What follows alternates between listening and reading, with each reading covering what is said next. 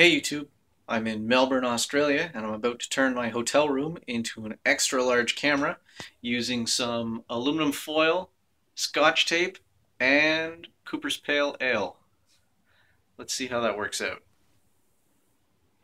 It's about 15 minutes later. I have my window all aluminum foiled up, and you can already see behind me an upside down image with my shadow in it of the outside world. Give me a second, I'll turn the camera around, show you outside, and then show you the image I get.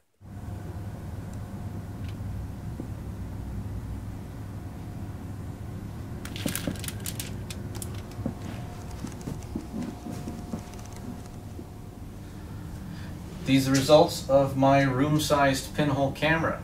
You'll notice that the image is upside down and flipped left to right. This is characteristic of all cameras, whether it uses a lens or a pinhole. You'll always find that the image projected onto the sensor or film plane is upside down and reversed. If you'd like to make a room-sized pinhole camera of your own, go out and get some aluminum foil and a little bit of tape. Tape up all the windows in your room and leave just a little hole in the foil, and then wait for your eyes to adjust. I hope you found this interesting. If you'd like to see more like this, check out my channel. Thanks for watching.